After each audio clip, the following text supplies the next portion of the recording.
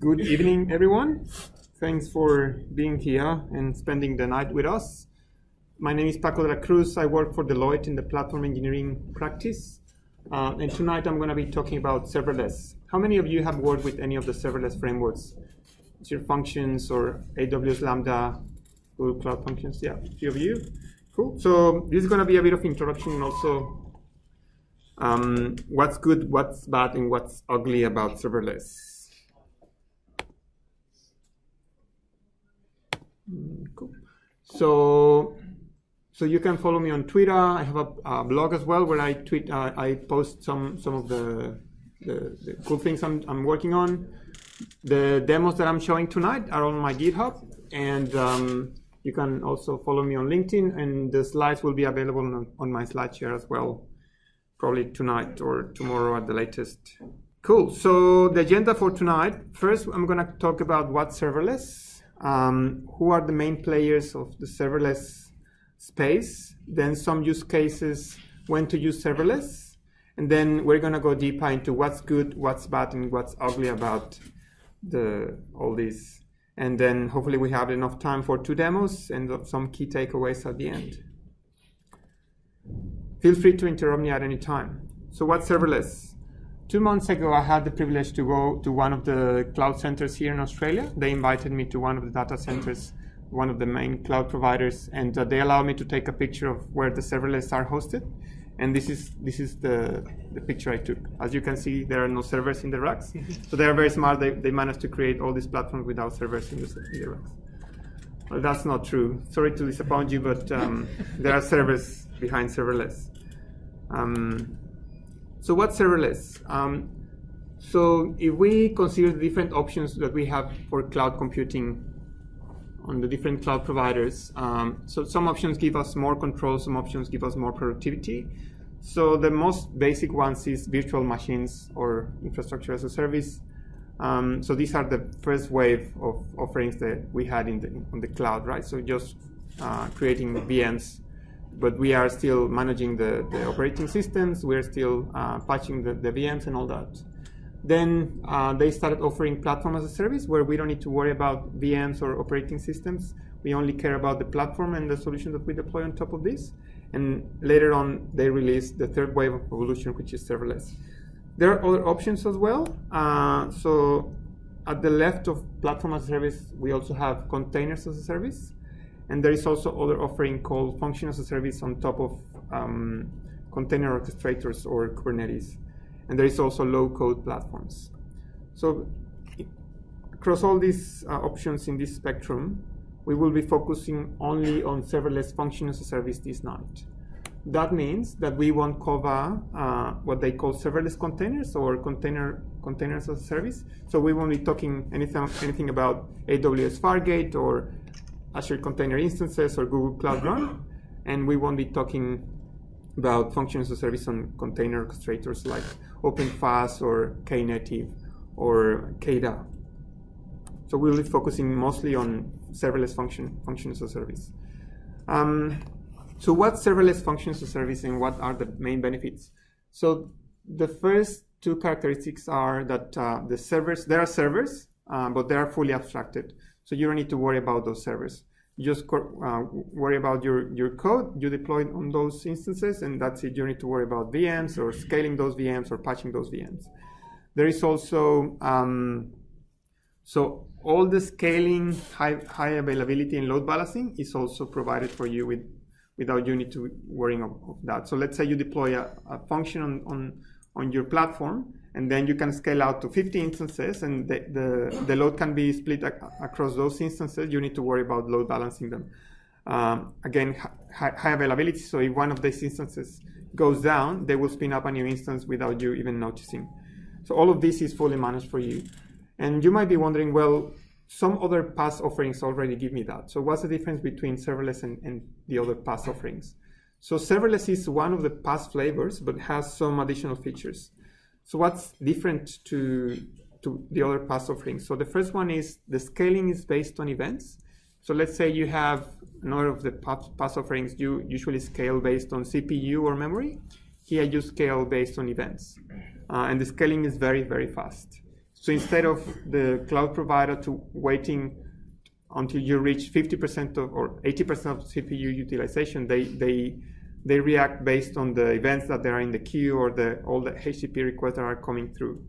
Also, there are some programming models, meaning that we will see this in the demo. So you don't need to worry about the plumbing to connect to the HTTP listener, or you need to worry about the plumbing to connect to the queue or to the storage. All of that is abstracted from you. So you just worry about the code that you need to write for your business requirement.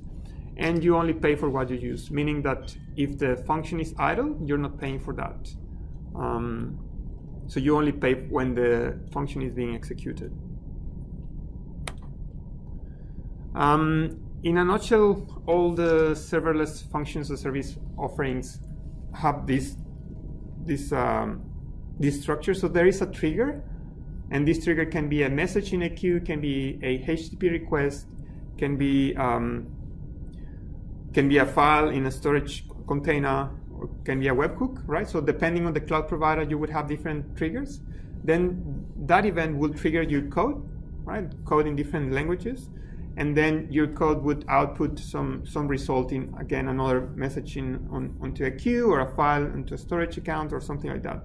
So the triggers and the outputs vary based on the cloud provider, and then you have code in the middle. So who are the main players in serverless functions as a service? So depending on your cloud, you have different options. If you're on AWS, you have Lambda. And Lambda were the first mainstream provider of serverless FaaS. Then after Lambda, Azure came along with functions, and then later Google joined the party with Google Cloud Functions. They are very similar in terms of what they provide, but they have different features. So starting from language support, so Node.js and Python are supported in the three of them, in three cloud providers. But for example, if you want to write Go, you cannot do it on functions and on Azure Functions. Or if you want to use .NET Core or PowerShell Core, you cannot do it on Google Cloud. So depending on the language you want to use, you need to use different providers. The triggers, again, are not the same for every of the cloud providers. So all of them support HTTP or webhooks. But for example, on AWS, you would have Alexa events triggering your functions. On Azure Functions, you would have Event Grid or Cosmos DB, who are particular to Azure. And then on Google Cloud, you have Google Cloud PubSub or Stackdriver logging, etc. Right? So the triggers would vary from provider to provider. Okay, so when shall we use serverless? So the most obvious one is to write APIs, and these APIs can be for backends for single-page applications, can be backends for mobile apps or for IoT solutions as well. Another use case is for integration scenarios where we need to implement PubSub services, we need to send messages from one system to the other. We can also use it for event stream processing. So let's say we have some events being processed through a stream. We can start ingesting those events. We can also implement some data processing using parallel processing with MapReduce. We can also implement automation jobs. So we can run, similar to cron jobs, run a job every day at 5 a.m. or run a job every week on Sundays at 7 a.m. for example. We can also implement backends for chatbots, right? So there are different use cases where we can implement serverless. Any questions so far regarding serverless before we go deeper into what's good, what's bad, and what's ugly about serverless? Is it very clear or very confusing? Pardon? PubSub services meaning it's a pattern where you have one system provides a message. Let's say you have an HR system, and this HR system is the system of record for your employee data, right? So every time you create a new employee in that system, you drop a message saying there is a new employee in a queue, and then there might be multiple subscribers saying, I want to subscribe to those employees, and then you can create those employee records in different systems. Just a question. Yep. Regarding the triggers, do we have specified set of triggers only these one, or can we provide our customer triggers as well? There are APIs or frameworks to develop extensions for yourself. And then in many times you can also translate your custom events to HTTP. So as long as you can translate your custom event to HTTP, you can trigger any of these. Any other questions? All good? Okay.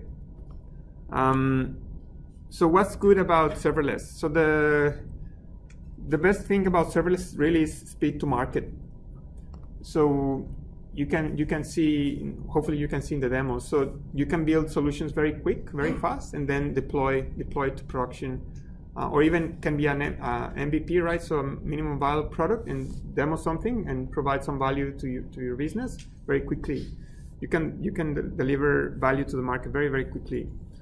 You focus on business value. You forget about load balancing, high availability, scaling, and all that. Even connecting to the triggers or the triggers, or connecting to the outputs, it's all abstracted from you. So you focus only on the core of the business you want to solve, or the requirements you want to solve. If you have sporadic loads, the cost is very optimal because you don't pay when the functions are idle. The scaling is event-based. So again, this is ideal for bursty loads. So if you don't know when you're going to receive requests or events, just deploy your function, and then the function will take care of all the scaling. And it's so the scaling is usually very aggressive. So instead of, as I mentioned before, instead of waiting for the CPU to spike above 80%, it will check the metrics of the queue or the HTTP request, and then it will scale out very quickly. There are very mature tools to develop and monitor these solutions, and also the runtime is usually, so all of the cloud providers allow you to run these options locally or on-prem. They wouldn't be serverless anymore, but it allows you to develop or test your functions locally as well. And then you have event triggers. So as I mentioned, it's not HTTP, you have all these event triggers. So this is really good about serverless. But it's not only about the good. So there are some things that are not so good. So the first one is vendor lock-in. So once you decide to develop an AWS Lambda, then you're already tied to that provider. So you could reuse part of the code, but the programming language or the programming model or your release pipeline would be tightly coupled to the cloud provider. The programming languages, as we saw, are limited, right? Depending on your cloud vendor. The programming models are opinionated, so you get the benefits of being abstracted from the complexities of connecting to the inputs and outputs, but at the same time, then you have an opinionated programming model, right? So you are stuck to that programming model. There are timeouts, so because these functions are very cheap, so what they do is they allocate your functions to whenever there is an idle compute somewhere, right? And they expect you to finish your function within a time limit. So they expect you to finish within 10 or 15 minutes, depending on your cloud provider. So your function cannot run for longer than that. There are options. So on Azure, you can create stateful functions, and then you can split the work into individual tasks, and then you can coordinate the individual tasks. But each individual task has to last less than 10 or 15 minutes, depending on your cloud provider. The technology is still maturing. So it's changing very, very fast. Right? And what's ugly about serverless? Cold starts. How many of you have heard of the term cold start? Yeah, some people. So what's a cold start? So imagine you deploy a function, right? And this function will be triggered, let's say, by a HTTP request. You deploy that to, let's say, AWS Lambda. Then you don't pay when that function is not being executed. However, your endpoint is still active, right? So you get an endpoint, and then every webhook or any client can call that endpoint, right? So the listener is always active, but you don't pay for anything for that listener. So what they do is they store your code somewhere, right?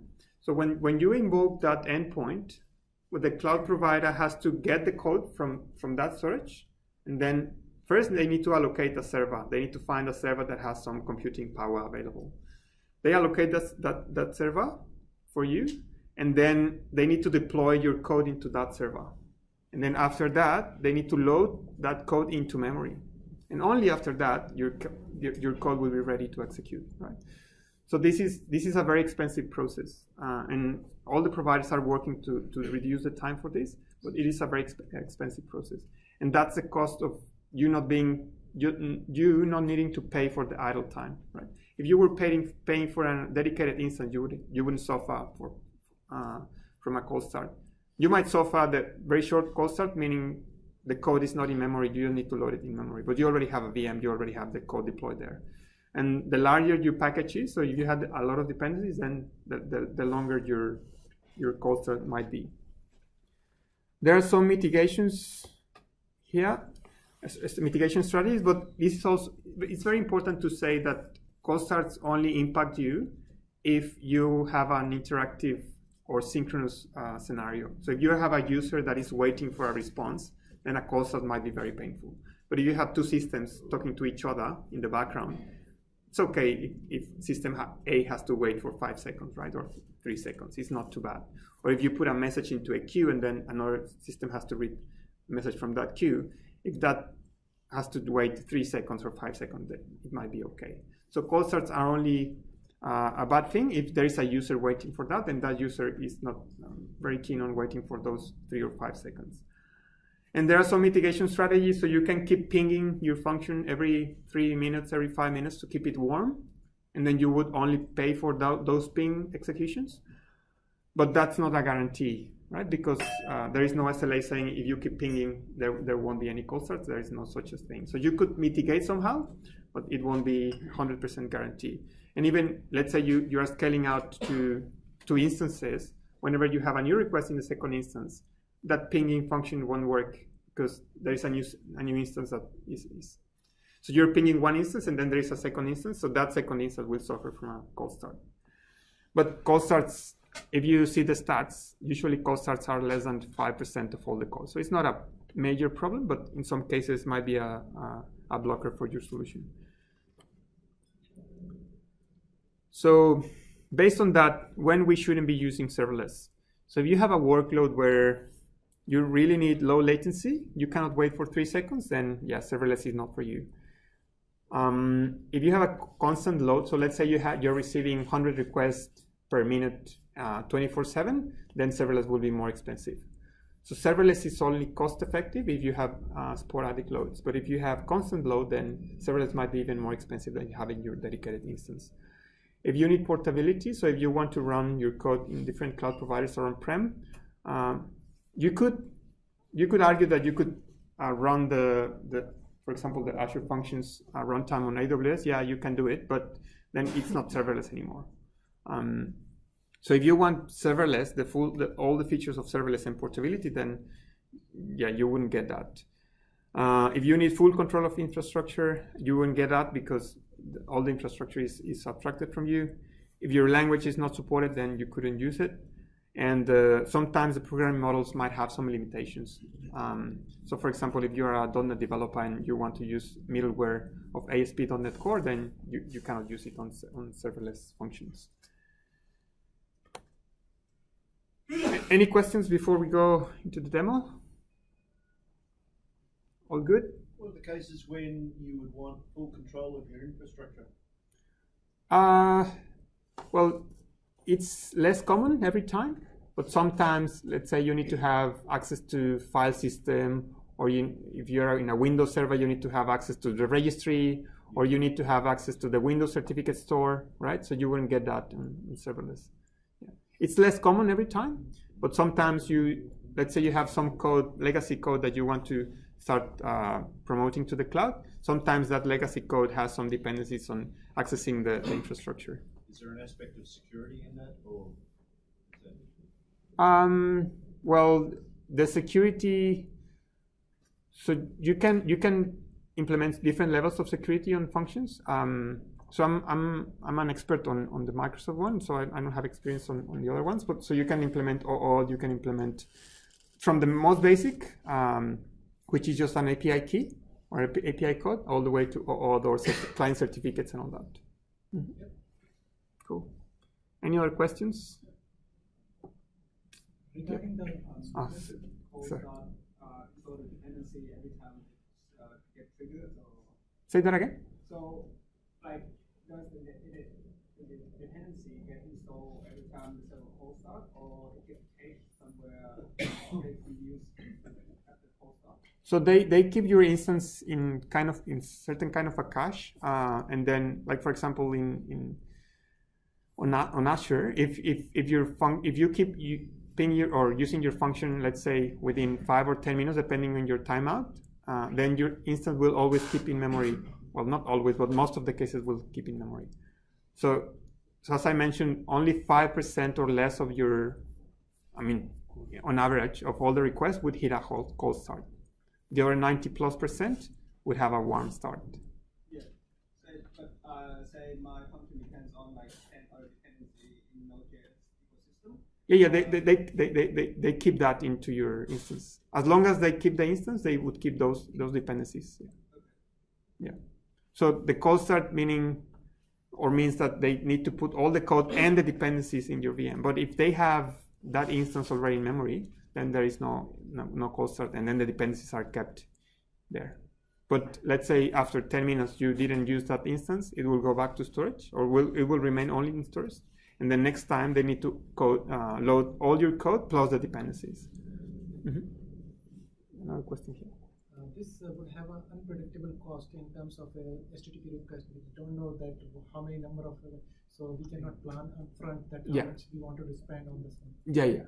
So if you expect millions of requests, more than like hundreds of millions of requests per month, then probably this is not for you. But if you know that you will receive less than 1 million, then it should be very efficient, cost efficient for you. Also, cost effective, sorry. Just in addition to that, with some of the functions as a service, it's not the actual function as a service that costs you much, it's all the infrastructure around it. So the bill often for the API gateway to trigger the function as a service is much more expensive than the actual function as a service. Yeah. So make sure you look at the whole picture. The whole picture, yeah. Yeah. So on AWS and Azure you get free executions. I think you get like 1 million executions for free per month, but that doesn't include storage. So storage is very cheap, but you need to consider storage, right? So if you're paying with your credit card, right, and then you're expecting 0 because you're saying, oh, I'm just getting 100 requests per month, well, you need to consider storage account, you need to consider your monitoring tools, and then you have an API gateway, you need to consider that, right? So, regarding that portability aspect, recently I have read that we can run the Azure functions on AWS. You can, but then it's not serverless anymore. So because now you need to have a Fargate container, right? And then so you need to pay for the Fargate container already. So you can deploy your function on a container. You can Dockerize your function, deploy it on a Fargate, AWS Fargate, but then now you're paying for Fargate, right? And then it doesn't scale.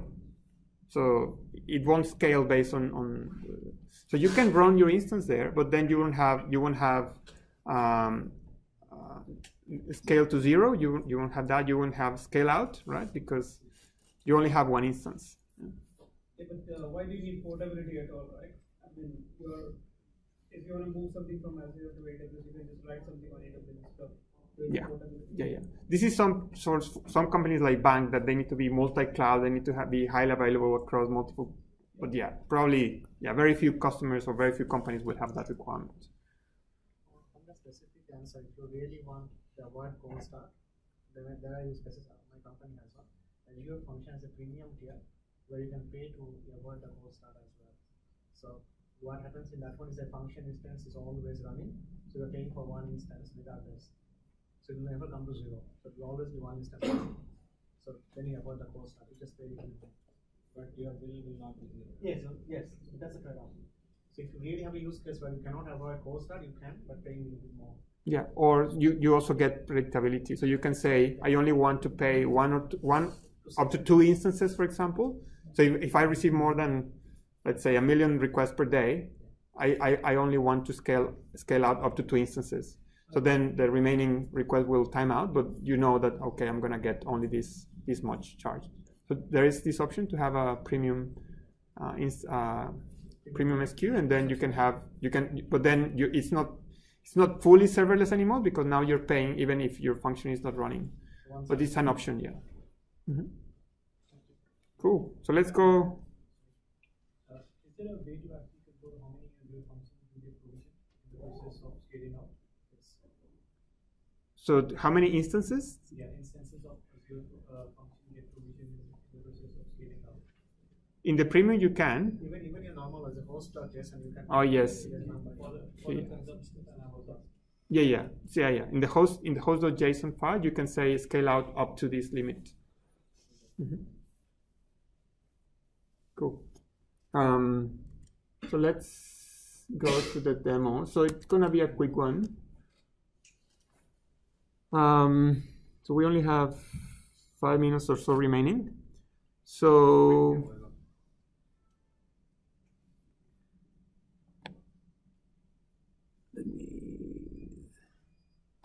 this is a serverless function. So this is an Azure function, and I'm going to show you how easy it is to implement some solution here. So this is a HTTP trigger function that receives documents by a post method or operation, and then drops a message into a queue at the end. Right. So let's say you have, and this is very common in e-commerce scenarios or in many scenarios where you want to have temporal decoupling. So let's say you want to receive as many documents as possible, but then the backend processing those messages can take long, right? And you only need to send to the client, okay, I received your message. You don't need to send an immediate acknowledge saying, I have processed 100% your message. You only say, I just received it, right? So you receive the message and then you drop it into a queue. So this is what this function does. So it receives a message via HTTP and then drops the message into service bus queue or topic. So if you remove the logging lines here, I just read the message from the request body. I add the message into my queue and return HTTP 200 OK. That's it. All the plumbing to receive a message from a HTTP and drop a message into a queue is subtracted from me, right? So 3 lines of code, I was able to receive a message, read a message, receive it, read it, and then drop it into a queue.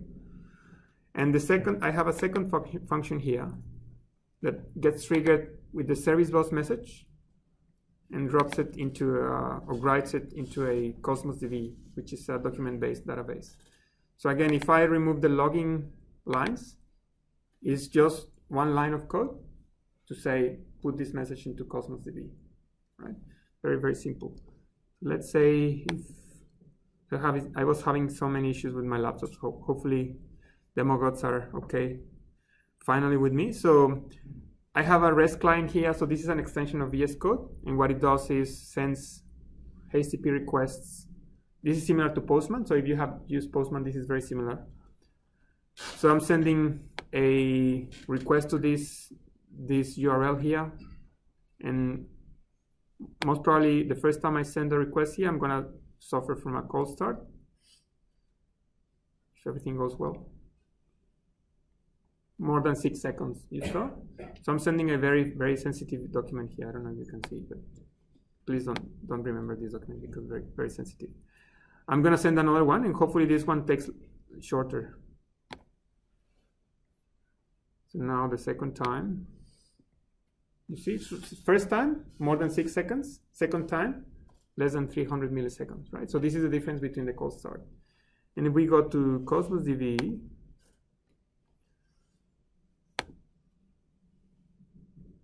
if we go to the documents,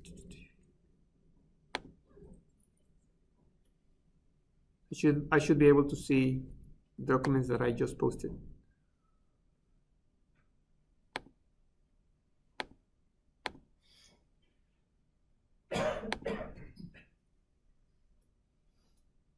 Yep, so these are the documents I just posted, right? And the code is this one, right? So this code that I showed you, it's already deployed on Azure, and this is what they did, right?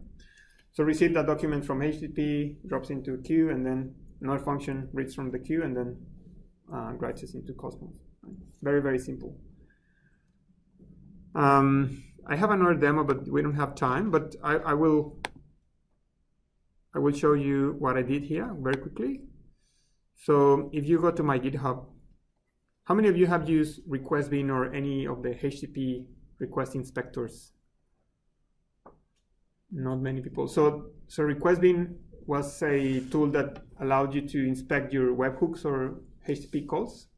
Very useful, but they shut it down because some abuse.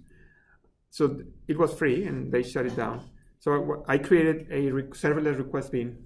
So you can deploy your own serverless request bin, and the main benefit is that because you own the bin, so all your requests are safe. Before, if you were sending your request with your JWTs or tokens, security tokens, then you wouldn't know what they were doing with your JWTs, right? Here, you know that because you own it. So if you want to use it, all the code is here. You can deploy it. So if you click this button, it will take you to this page. You can, as long as you have a subscription on Azure and a resource group, you can deploy it. You just give it a name, select a region for your app insights. You deploy it, and then you will have something like this. So you will get a bin, right? And then again, I'm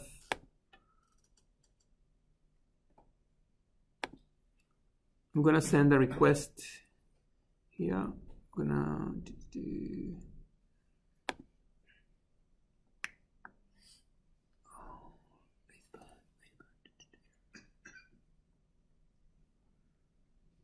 I'm gonna send a request, get request, and send request. It's gonna be. So I'm being able to inspect my HTTP request. I can see my query params, I can see my headers, and I can see my body as well. Right? My body was empty. I can see the body, right? So if I send a request here.